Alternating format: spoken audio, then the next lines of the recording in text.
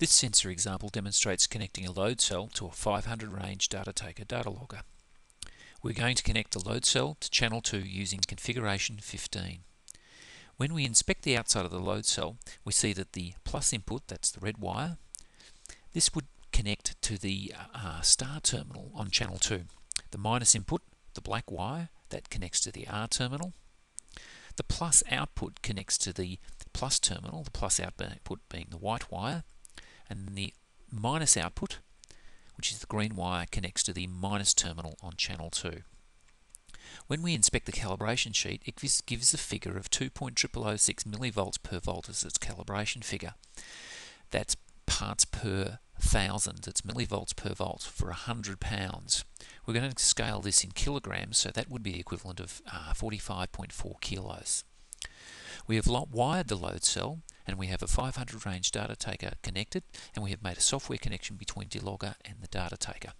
Now we right click on here. This is the programming window for the 500 range loggers. Select analog. We're going to wire channel 2. Select bridge. Configuration 15. This is the wires here. We've got the red wire for the input. There's the black wire down here. The output is the white and the green.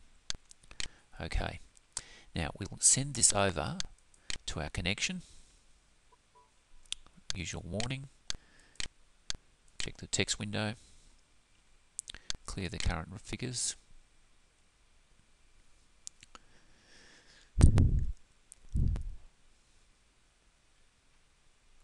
Right, here are the readings. Now this is the 0 reading, which is minus 73 parts per million, you'll notice.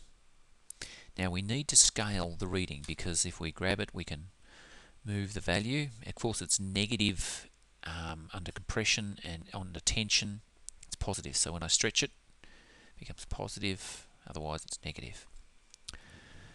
Okay, now let's go back to the programming window and scale it. So if we come to settings, right click on span, select properties.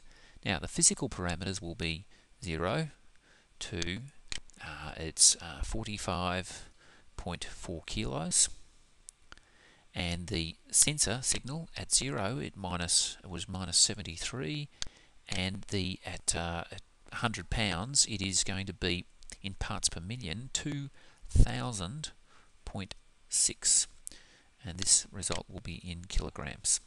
We check apply and close. Now we come back to our setting here. I'm going to right click here, select properties.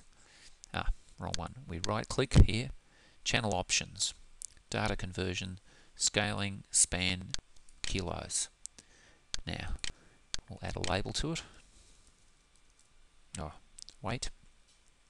Click OK.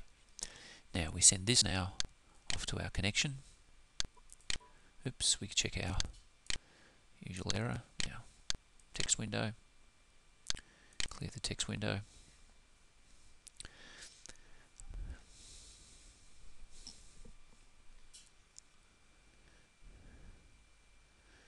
And here are the readings in kilos. So when we stretch it,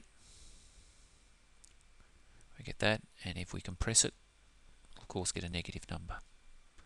This particular load cell has been set up for tension.